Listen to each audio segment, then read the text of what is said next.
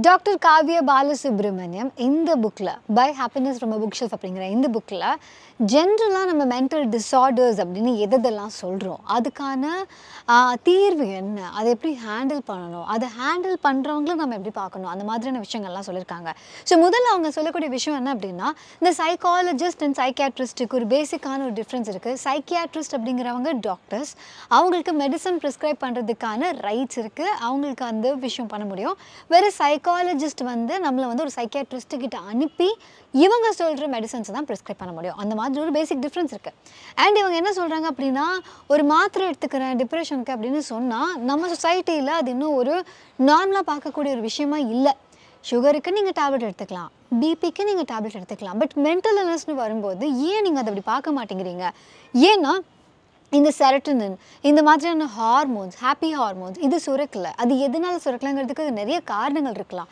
ஒருவேளை அதை boost up பண்ணக்கூடிய மெடிசன்ஸ் ஒருத்தங்களால கொடுக்க முடியும் அப்படினா அந்த மெடிசன் ஒருத்தங்க எடுத்துக்கறாங்கன்னா அதுல என்ன தப்பு இருக்கு இல்ல அப்படி எடுக்கறவங்க கிட்ட நம்ம வந்து இதுக்கே மருந்து மாத்திரலாம் சாப்பிடாத அப்படி நம்ம பயம்படுத்திட்டோம் அப்படினா ஒருவேளை அவங்க ஹார்மோன்ஸை செட் ரைட் பண்றதுக்கான ஆப்ஷனை நம்ம பிடுங்கிட்டோம்னா என்ன பண்றது சோ இவங்க முதல்ல சொல்லக்கூடிய விஷயம் ஒருத்தங்க ஒரு முடிவு எடுத்து ஒரு சைக்காலஜிஸ்ட்டை மீட் பண்ணி இல்ல ஒரு சைக்கியாட்ரிஸ்ட்டை மீட் பண்ணி ஓபன் அப் பண்றது நான் இதெல்லாம் கோ த்ரூ பண்றேன் எனக்கு ஹெல்ப் வேணும் அப்படினு கேக்குறதே பெரிய விஷயம் அவங்க கேட்டதுக்கு அப்புறம் அவங்களுக்கு ஒரு ஹெல்ப் கிடைக்குது அந்த ஹெல்ப் அவங்க எடுத்துக்கும்போது அத தப்பா பார்க்காதீங்க அப்படினு முதல்ல சொல்றாங்க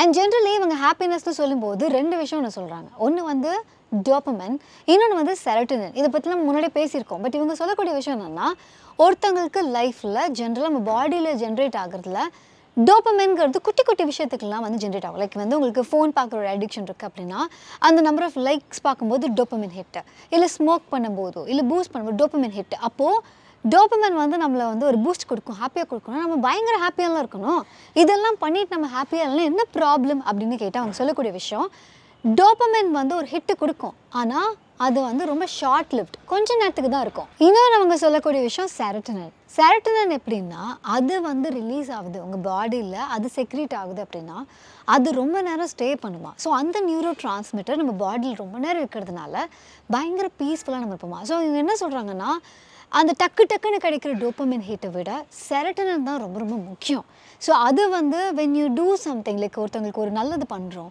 மற்றவங்களுக்கு சந்தோஷமாக பார்க்குறோம் அந்த மாதிரி நேரத்தில் தான் செரோட்டோனின் அதிகமாக செக்ரீட் ஆகும் அப்படிங்கிறதுனால நம்ம இந்த குட்டி குட்டி டோபமைனுக்கு ஆசைப்பட்டு மெட்டீரியலிஸ்டிக் திங்ஸோ வீடு வாங்குறதோ இல்லை வந்து வண்டி வாங்குறதோ இல்லை ஃபோன் வாங்குறதோ இது வாங்கும்போது ஒரு ஹை இருக்கும்ல அது டக்குன்னு போயிடும் அந்த ஹையை தாண்டி ஒரு செரோட்டோனின் வேணும் அப்படின்னா உங்களுக்கு அந்த சஸ்டைனபிள் பீஸ் வேணும் அதுக்கு என்ன லைஃப்பில் முக்கியங்கிறது பண்ணணும் அப்படின்னு சொல்கிறாங்க குட்டி குட்டி விஷயத்துலலாம் கூட அவங்க சொல்லக்கூடியது என்ன தெரியுமா இப்போது நம்ம சென்னை மாதிரியான ஊர்களில் வந்து பயங்கர டிராஃபிக் இருக்கும் டிராஃபிக் இருக்கும்போது நம்ம பாடி கொஞ்சம் ஸ்ட்ரெஸ் ஆகும்போது என்ன ஆகுமா என்டையர் செல் பாடியில் இருக்க எல்லா செல்லுமே வந்து ஸ்ட்ரெஸ் ஆகுமா இப்படி எல்லாம் ஸ்ட்ரெஸ் ஆகும்போது கார்டிசால் ரிலீஸ் பண்ண தான் செய்வாங்களாம் இதுக்கு சிம்பிளாக அவங்க என்ன சொல்கிறாங்கன்னா உங்களால் டிராஃபிக்கை தவிர்க்க முடியாது இவ்வளோ தூரம் ட்ராவல் பண்ணி தான் உங்களுக்கு ஒர்க்குக்கு போயே ஆகணும் அப்படின்னா கார் பூலிங் ட்ரை பண்ணுங்க at least having summon next to you அவங்ககிட்ட ஏதாவது ஒரு விஷயம் பேசுறது அதுவே வந்து உங்களுக்கு ஸ்ட்ரெஸ் ஆகாமல் பார்த்துக்கும் இந்த மாதிரி ஆப்ஷன்ஸ் இருக்குது இன்னொன்று ஸ்லீப் இருக்குது ஃபுட் இருக்குது இதெல்லாம் பயங்கர முக்கியங்கிறாங்க ஏன்னா உலகத்திலே வந்து ஒரு சில ப்ளூ ஜோன்ஸ்னு சொல்லுவாங்க அதில் வந்து ஜப்பானில் ஒக்கினாவா இருக்குன்னு நினைக்கிறேன் அந்த மாதிரி அந்த ஒரு லிஸ்ட் ஒன்று கொடுத்துருந்தாங்க அந்த மாதிரி பிளேசஸில் மக்கள் வந்து 100 வயசு வரைக்கும் இருக்காங்கிறத தாண்டி 100 வயசு வரைக்கும் நிம்மதியாக இருக்காங்க அது எப்படி அப்படின்னு அவங்க பார்க்கும்போது அவங்களுடைய ஸ்லீப் பேட்டர்ன்ஸு அதுக்கப்புறம் முக்கியமாக அவங்களுடைய குட் டயட் அப்புறம் டெய்லி அவங்க என்ன பண்ணுவாங்களா walking is not part of their exercise தான் அவங்களுக்கு நடக்கிறதுங்கிறது it's there way of living அவங்க எங்கேனாலும் நடந்தான் போவாங்க எக்ஸசைஸுங்கிறது அவங்களுக்கு வேறு ஏதாவது ஸ்ட்ரெச்சு அந்த மாதிரிலாம் பட் நடக்கிறதுங்கிறது ஒரு அத்தியாவசியமாக அவங்களுக்கு இருக்குது ஸோ இவங்க சொல்கிறாங்க வாரத்தில் ஒரு 3 தடவையாவது ஒரு 20 மினிட்ஸ் வாக் உங்களால் போக முடியும் அப்படின்னா நம்ம அப்பப்போ இந்த ஃபேஸில் கோ த்ரூ பண்ணுற டிப்ரெஷன் இருக்குல்ல அதுலேருந்துலாம் நீங்கள் ஸ்னாப் அவுட் ஆக முடியும் லைக் அது வந்து நீங்கள் கொஞ்சம் கொஞ்சமாக கம்மி பண்ண முடியும் அதையும் தாண்டி ஒரு சில பேருக்கு இன்னும் டிப்ரெஷனில் இருப்பாங்க அவங்களுக்கு அந்த வாக்கிங் போகிறதுக்கும் மோட்டிவேஷன் இருக்காது போனாலும் எதுவுமே ஆகாது அந்த மாதிரி இருக்கவங்களுக்கு தான் டாக்டருடைய ஹெல்ப் வேணும் அப்படின்னு சொல்கிறாங்க ஸோ வாக்கிங் வந்து பயங்கரமான நல்ல விஷயமா அவங்க சொன்னாங்க இன்னொன்று வாக்கிங்கை தாண்டி இந்த பெட்ஸோட டைம் ஸ்பெண்ட் பண்ணுறதோ, ஜென்ரலாக பீப்புளோட கம்யூனிகேட் பண்ணுறதோ, ஒரு ரிலேஷன்ஷிப்பை வலுப்படுத்துகிறதோ, இது எல்லாமே வந்து நம்மளுடைய செரட்டோனினை பூஸ்ட் பண்ணுமா. அண்ட் இது எல்லாத்தையும் தாண்டி நம்மளோட ஸ்ட்ரெஸ் லெவல்ஸை வந்து கம்மி பண்ணுமா. And eventually will make us very peaceful அப்படின்னு சொல்கிறாங்க. அண்ட் வயசாக வயசாக வயசாக நம்ம வந்து ஹாப்பினஸை தாண்டி அந்த பீஸ்ஃபுல்னஸ்க்கு தான் இம்பார்ட்டன்ஸ் கொடுப்போம் அப்படின்னு சொல்கிறாங்க. ஸோ அந்த விதத்தில் பார்த்தா இந்த காலகட்டத்தில் நம்ம ஒரு 30 வயசு 40 வயசில் 20 வயசில் சந்தோஷமாக இருக்கிறத விட 60-70 வயசுலாம் சந்தோஷமாக இருப்போம் அப்படிங்கிற மாதிரி சொல்கிறாங்க. இதையும் தாண்டி நிறைய பேர் நான் பார்த்துருக்கேன். இப்போ அவங்களுக்கு லைஃப்பில் நிறைய கோ த்ரூ பண்ணிட்டாங்க, இல்லை யாரையாவது இழந்துட்டாங்க அப்படின்னா இனிமேல் எங்கே சந்தோஷம், எதுக்கு சந்தோஷம் அப்படிங்கிற மாதிரி ஒரு ஜோனில் இருப்பாங்க. ஆனால் நம்ம ரோட்டில் போயிட்டுருக்கும்போது யாரோ ஒருத்தவங்களை பார்த்து ஸ்மைல் பண்ணாலே அவங்க டக்குன்னு, எல்லோரும் ஸ்மைல் பண்ண மாட்டாங்க, பட் ஒரு சில பேருக்கு வந்து டக்குன்னு ஒரு பாசிட்டிவ் ஃபீலிங் வரும், அவங்களும் ஸ்மைல் பண்ணுவாங்க.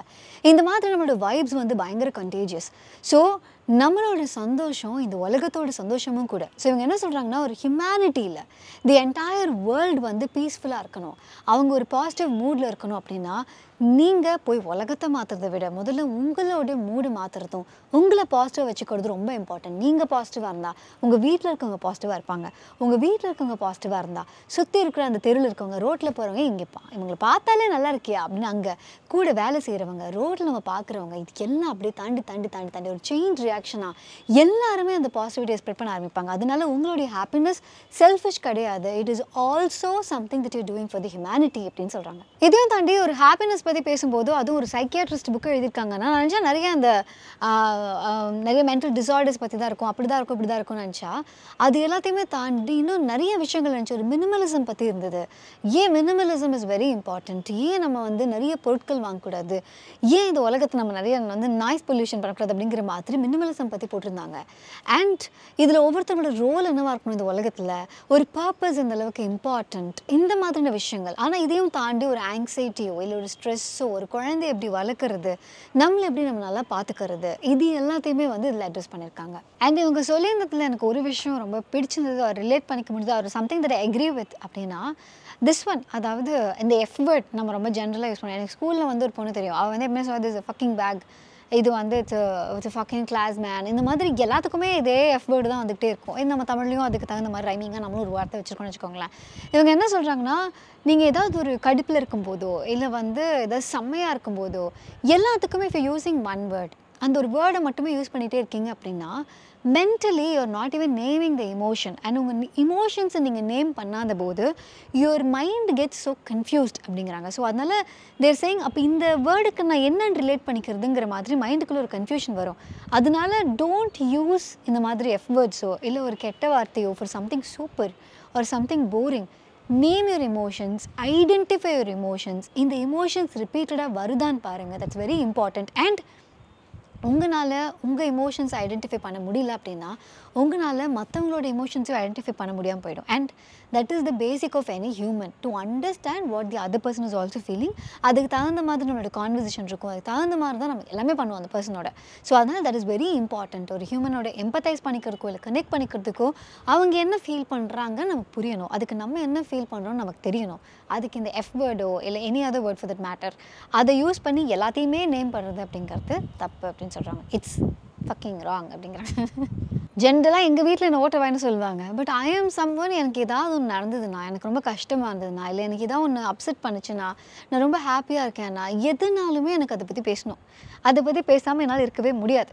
ஸோ அதை பற்றி பேசுகிறது வந்து தப்பாக ரைட்டான ஒரு ஒரு ஒரு வயசு வரைக்குமே அந்த ஒரு கன்ஃபியூஷன் இருந்துச்சு. ஐயோ நம்ம நிறைய ஷேர் பண்ணுறோமோ, ஐயோ நம்ம இதை சொல்லக்கூடாதோ, அந்த மாதிரி ஒரு தாட் வந்துட்டே இருந்தது. ஆனால் சம்வேர் இது வரைக்கும் நான் வாழ்க்கையில் ஏர்ன் பண்ண பீப்புள் எல்லாருமே எப்படி நான் ஏர்ன் பண்ணேன்னா it's only through sharing who I ஆம்.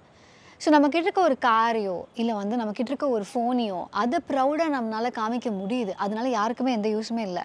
நம்மக்கிட்ட இருக்க காயத்தை காமிக்கிறதுல என்ன தப்பு?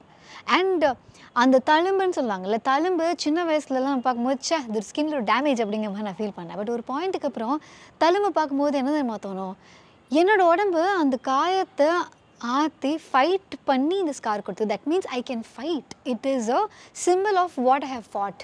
ஸோ உங்கள் லைஃப்பில் நீங்கள் கோ த்ரூ பண்ண விஷயத்தை if you feel like sharing, share with summon. Because it is better to show your scars than your cars இல்லை. ஏன்னா அது யாருக்கும் யூஸ் ஆகலன்னு தெரியல.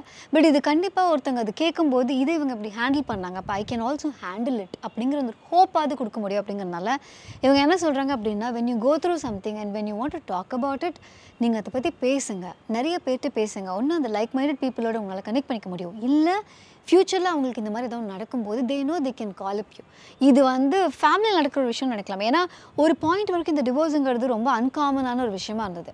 அண்ட் இப்போல்லாம் வந்து பீப்புள் ஆர் சூஸிங் இந்த ரிலேஷன்ஷிப் எனக்கு ஒர்க் அவுட் ஆகலை அப்படிங்கிறத சூஸ் பண்ணுறாங்க. அப்படின்னா ஏதாவது ஒரு ஃபேமிலி யாரோ ஒருத்தங்க டிவோர்ஸ் ஆயிடுச்சுன்னா அதுக்கப்புறம் இருக்க யாராக இருந்தாலுமே அவங்களுக்கு ஏதாவது ஒன்று கோ த்ரூ பண்ணுறது, அந்த ஃப்ரெண்ட்ஸாக இருந்தாலும் சரி, எல்லாருமே இவங்களுக்கு தான் முதல்ல கால் பண்ணுவாங்க. ஏன்னா இட்ஸ் நாட் ஈஸி. ஏன்னா வெளியில் பார்க்கும்போது இட்ஸ் டிவோர்ஸ், அவங்களும் டிவோர்ஸ் பண்ணேன், இவங்களும் டிவோர்ஸ் ஆகிடுச்சு, அப்படி தான் நம்மளால் பேச முடியும். பட் அதாவது நான் ஒரு முடிவு எடுத்தேன், அந்த முடிவு தப்பாகிடுச்சுங்கிறத நான் அக்ரி பண்ணிவிட்டு அதுக்கப்புறம் அந்த முடிவை நான் எடுத்தது தப்பாக இருந்தாலும் அதுக்கு நான் இப்போ ஒரு கால் எடுக்கிறேன். So I want to break up with this person ஒரு முடிவு எடுத்து அதுக்கப்புறம் talking to your family, talking to the partner and then convincing the family. அதுக்கப்புறம் இதுக்கான ஸ்டீரியோ டைப்ஸ் இருக்கும், அதை ஃபைட் பண்ணி ஒருத்தங்க வெளியில் வராங்கங்கிறது it's not an easy thing. இதுக்கப்புறம் அந்த கோர்ட்டு கேஸ் எல்லாம் உண்டு. இதை தாண்டி ஒருத்தங்க வெளில வந்ததுக்கப்புறம் தான் அவங்க டிவோர்ஸி அப்படின்னு அவங்க சொல்கிறோம் நம்ம. ஸோ இது ஒருத்தங்க ஆகும்போது வெளில வந்து பார்க்கும்போது நம்ம அப்படி நார்மலாக பேசிட்டு இருக்கும்போது டக்குன்னு நமக்கு தெரிஞ்சவங்களுக்கு இது நடக்கும்போது இப்போ கேட்போம், இது மாதிரி நீ டிவோர்ஸ் தானே, எனக்கு தெரிஞ்சவங்களுக்கு இந்த மாதிரி இதை கோயிங் த்ரூ, அதே மாதிரி நானும் I am going through something அப்படிங்கிறத ஓப்பன் அப் பண்ணுறதுக்கு ஒரு ஆப்பர்ச்சுனிட்டி கிடைக்கும். So it is very very important that you show your scars அப்படின்னு சொல்கிறாங்க. இது எல்லாத்தையுமே தாண்டி இவ்வளோ நேரம் மென்டல் இல்னஸ் பற்றி பேசிட்டு இவங்க சொன்ன ஒரு விஷயம் எனக்கு ரொம்ப பிடிச்சிருந்தது. ஏன்னா ஒரு டயக்ராம் மாதிரி ஒன்று வச்சுருந்தாங்க. அதில் அவுட்லயர்ஸ்னு 2 பக்கம் பிரிச்சுக்கிட்டாங்க, நடுவில் ஒரு நார்மல்ஸின்னு வச்சுக்கலாமே, அந்த மாதிரி ஒரு பாப்புலேஷனை வச்சுட்டாங்க. இவங்க என்ன சொல்கிறாங்க அப்படின்னா, மெஜாரிட்டி ஆனவங்க இந்த நார்மல் பீப்புள் கேட்டகரியில் வருவாங்க, மீதி இருக்கவங்க அவுட்லேயர்ஸ்ன்னு இருப்பாங்க. இவங்க சொல்கிற எல்லா மென்டல் டிஸார்டர்ஸுமே இவங்களை வச்சு தான் அளக்குறாங்க. மெஜாரிட்டிக்கு எது ஒத்து வருது, மெஜாரிட்டிக்கு எது ஒத்து வரல, இதை வச்சு தான் மென்டல் டிஸார்டரை இவங்க நேம் பண்ணுறாங்க. ஆனால் நீங்கள் அந்த அவுட்லேயர் கேட்டகரியில் இருந்தீங்க அப்படின்னா நீங்கள் கோ த்ரூ பண்ணுற விஷயங்கள் நார்மல் பீப்புள் கோ த்ரூ பண்ணுற மாதிரி இருக்காது. But that doesn't mean you are mentally disabled or you have a disorder. It means you're different from the majority. But majorityயான மக்களுக்கு இது ரொம்ப குறிப்பிட்ட நம்பராக இருக்கிறதுனால இது டிசார்டராக தெரியுது அப்படின்னு சொன்னாங்க. ஸோ அவங்க என்ன சொல்கிறாங்க, there is nothing called a normalcy, there is nothing called a mental disorder at all அப்படின்னு சொல்கிறாங்க. So only when you can't handle something you have to go through this, you have to approach a doctor அப்படின்னு சொல்லிட்டு இன்னொரு விஷயம் அவங்க சொன்னது என்ன அப்படின்னா, நிறைய படித்தவங்க, நிறைய படிக்கிறவங்க, நிறைய திங்க் பண்ணுறவங்க, ஸ்பிரிச்சுவலி வேற ஒரு கான்ஷியஸ்னஸில் இருக்கவங்க, இவங்க எல்லாருமே எல்லா இமோஷன்ஸையுமே ரொம்ப டீப்பராக தான் கோ த்ரூ பண்ணுவாங்க அப்படின்னு சொல்கிறாங்க. So it might also be a sign that you are moving to a higher plane of consciousness அப்படின்னு சொல்கிறாங்க. ஸோ அந்த நேரம் அது கஷ்டமாக தான் இருக்கும். But if it is persisting, அது உங்களால் ஹேண்டில் பண்ண முடியலன்னா go to a psychiatrist R understand probably you are different from a lot of people. அது உங்களோட யூனிக்னஸாக கூட இருக்கலாம். இதையும் தாண்டி மெடிடேஷன் பற்றி, ப்ரீதிங் பற்றி, அப்புறம் ஒரு 21 டேஸ்க்கான ஒரு இன்னர் எக்ஸ்ப்ளரேஷன் ப்ரோக்ராம் மாதிரி ஒன்று அவங்க கொடுத்துருக்காங்க. அந்த புக்கோட லாஸ்ட்டில் இருக்காது. ஸோ அதில் இருக்க ஒவ்வொரு விஷயத்தையும் நீங்கள் ஒவ்வொரு நாள் பண்ணிங்க அப்படின்னா 21 டேஸில் ஒரு இன்னர் ஹீலிங் இருக்கும் அப்படின்னு சொல்கிறாங்க. அண்ட் இந்த பாயிண்ட்ஸ் வேர் லைக் ரொம்ப நல்லா இருந்தது. நிறைய ஆத்தர்ஸோடு நம்ம புக் படிக்கிறோம். ஆனால் இவங்க வந்து சென்னையில் மெட்ராஸ் மெடிக்கல் காலேஜில் படிச்சிருக்காங்க, விழுப்புரமில் வந்து ப்ராக்டிஸ் பண்ணிகிட்ருக்காங்க.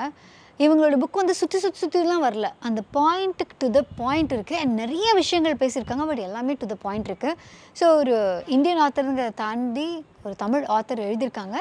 உங்களுக்கு இந்த புக் வாங்கி படிக்கணும் அப்படின்னு ஆசைப்பட்டீங்கன்னா please buy happiness from a book shelf, கீழே இருக்க லிங்க் கிளிக் பண்ணி நீங்கள் வாங்கிக்கலாம். இந்த வீடியோ உங்களுக்கு பிடிச்சிருந்தா லைக் பண்ணுங்கள், கமெண்ட் பண்ணுங்கள், ஷேர் பண்ணுங்கள். மறக்காம த புக் ஷோக்கு சப்ஸ்கிரைப் பண்ணுங்கள். rjananthi ஆகியன்னா ஃபேஸ்புக், இன்ஸ்டாகிராம், ட்விட்டர் நீங்கள் ஃபாலோ பண்ணலாம். த புக் ஷோவையும் ஃபேஸ்புக், இன்ஸ்டாகிராம், ட்விட்டரில் நீங்கள் வந்து ஃபாலோ பண்ணலாம். thebookshop.in அப்படிங்கிற வெப்சைட் போனீங்கன்னா இதே மாதிரி நிறைய புக்ஸோட ரிவ்யூஸை நீங்கள் பார்க்கலாம், கேட்கலாம், இல்லை புக்கு வாங்கி படிக்கலாம். இதையும் தாண்டி இவ்வளோ நான் பேசின விஷயங்கள்லாம் உட்காந்து இந்த இருட்டு, இந்த ஸ்கை, இதெல்லாம் அந்த கேமராமேனுக்கு வேலை இல்லை, இதெல்லாம் இதுக்கு நான் பார்த்துட்டு இருக்கணும் அப்படின்னு நீங்கள் ஃபீல் பண்ணிங்கன்னா பாட்காஸ்ட்டை வந்து நீங்கள் த புக் ஷோடைய பாட்காஸ்ட்டை ஸ்பாட்டிஃபைல எக்ஸ்க்ளூசிவாக கேட்கலாம். அதுக்கான லிங்க்கும் கீழே இருக்குது. ஓகே, பாய்.